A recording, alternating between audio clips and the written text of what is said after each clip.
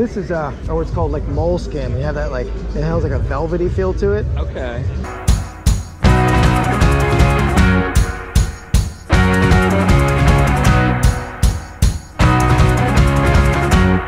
Hey everybody, so you might remember the last video I was set up in a clothing show and a picking buddy of mine brought me some stuff to show me. I did buy some stuff from him in that video, but he also brought me another batch of early football equipment that we've been discussing. He found it, it was several hours away, it was like an attic discovery that he ended up finding. He reached out to me, asked the value and what I would pay, which I told him. He used that to sort of, make his deal and negotiate the price, and then he brought it to me at that show. So I had already known about it, but I figured I would make a video just about this because it's such a cool group of early football equipment, and right in time for the Super Bowl as well. Yeah.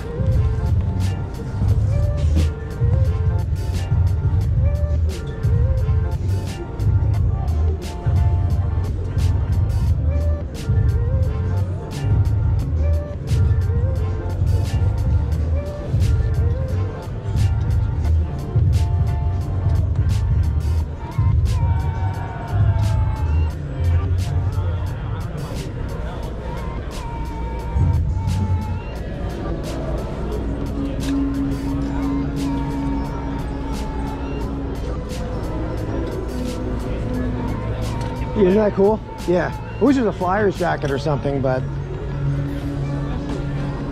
it was on Chris was on Whatnot, and there was a girl in a yard sale, like just with her phone at yard sales, going to yard sale to yard sale, and she was at a yard sale. They were like $5 a piece. I'm like, I'll take them.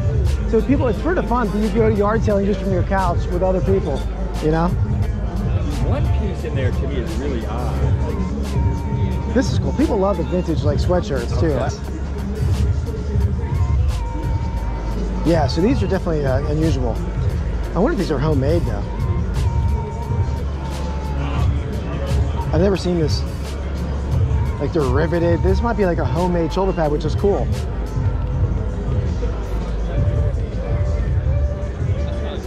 I could tell in the image that I couldn't tell. I never saw that style before. Okay. But I think they're probably homemade. Interesting. Yeah.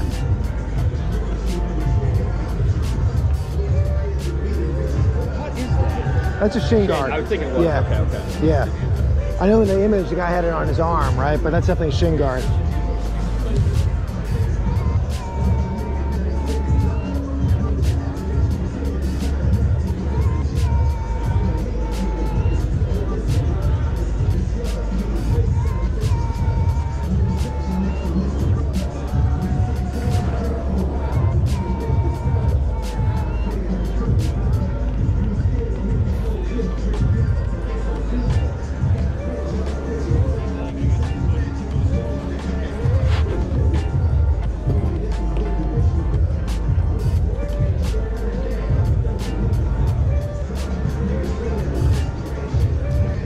This is what's called like moleskin. You have that like, it has like a velvety feel to it. Okay.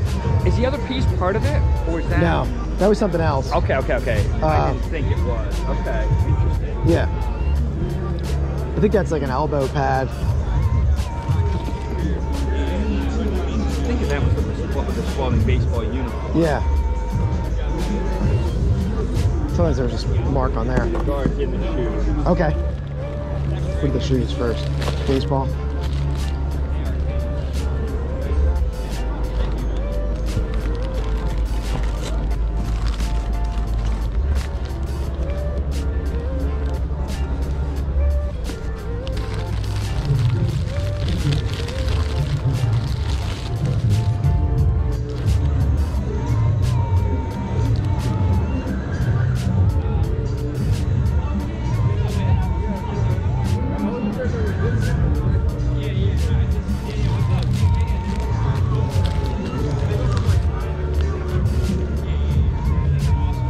There's a lot of there are a lot of variations with these. These are both the standard type. Okay. But like the hole patterns, you can see the hole patterns are slightly different. Like this one has more holes. I had to look that up in terms of which one's earlier. This one has a patent date, which this one, patent date was probably worn off. 1891. And it's actually the same on the top, right? On patent date there and there. Yeah, well it doesn't have the date, but yeah, Morals patent. Oh, I see, yeah. This one, that stuff is probably all worn off. It looks like they purposely wore that off for some reason, yeah. Interesting they put that there. Yeah, very cool. But I don't know this off the top of my head, the dating by the holes. Okay. How's it going, man?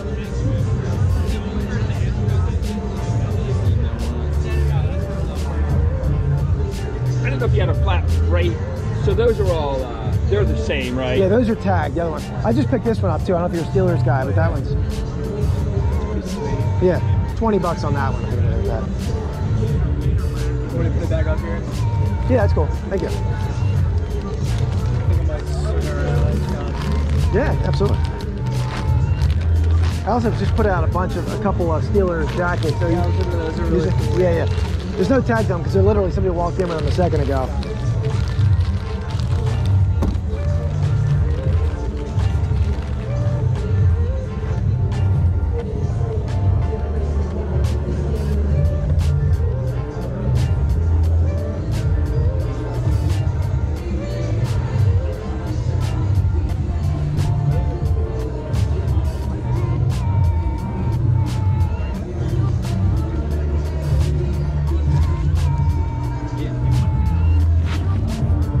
All right, so it's 1,500. 1, 2, 3, 4, 5, 6, 7, 8, 9, 10, 11, 12, 13, 14, 15. Thank you. Thank you. I'll keep trying to find you. Yeah, absolutely. Yeah, Stuff. keep it through your picking for sure.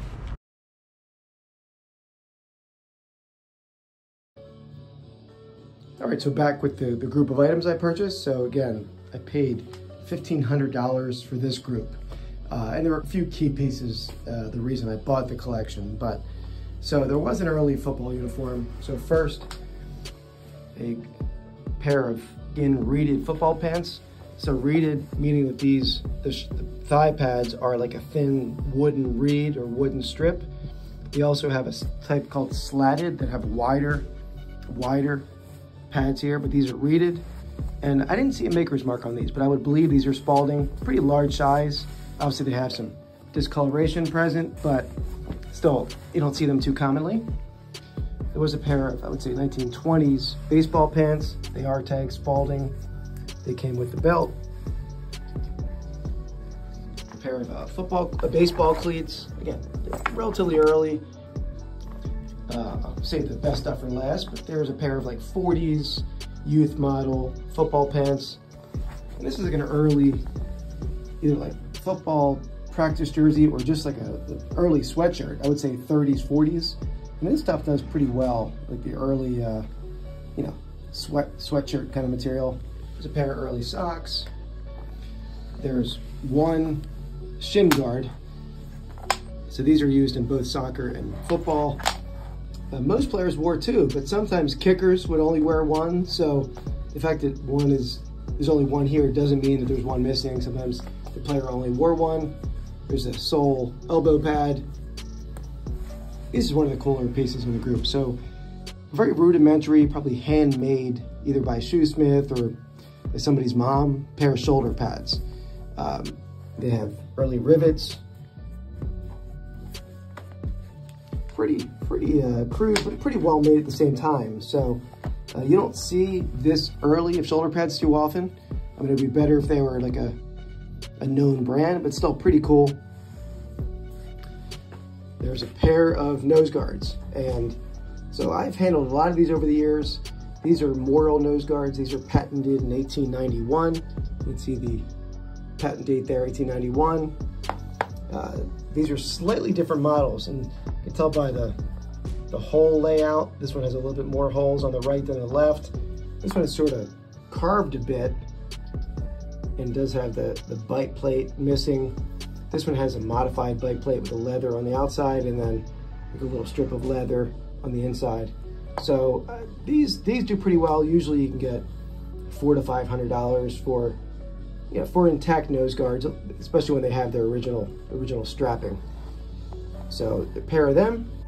All right, so a brief interlude here to explain nose guards. They were first introduced in the early 1890s, went out of vogue about 1920, and you can see here they would be worn by the player with the strap around the head. They would bite on the mouth plate, and they would protect the player's nose and mouth. It's relatively uncommon to see them in photos being worn like this. Usually, like this photograph, you'll see the player with the nose guard hanging around their neck.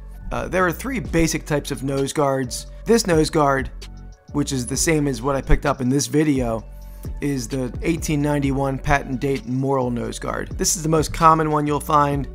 Still not common, but the most common of the group. Then, in 1911, they came out with this style, which has a removable mouth plate. So if the mouth plate would get bitten up and broken, like was the case in the ones I bought in this video, you could replace it with a new mouthpiece. Again, these came in fashion in 1911. A little less common than the Morrill style. Generally same value, a little bit more value, but typically about the same value. And then the rarest of the more common type of three nose guards is this type called a batwing nose guard. And this type very rarely shows up, commands pretty good money. I would say $2,000 to $2,500 on average, maybe some a little bit less, some a little bit more. And these were basically worn by players who had cheek injuries to have that extra protection around the face. And that's why just a lot of them aren't out there. There are some other very rare styles of nose guards, but if you're going to find one, it's typically going to be one of these three. And then the best piece for last is this early moleskin and leather flat top football helmet. So this is a Spalding brand. You can see the embossed mark right there. Pretty good shape, pretty good condition. These are good, and they don't show up as often as they used to. I've handled a lot of flat top helmets over the years, and you just don't see them like you used to. So anyway, I hope you guys enjoyed watching. Please subscribe.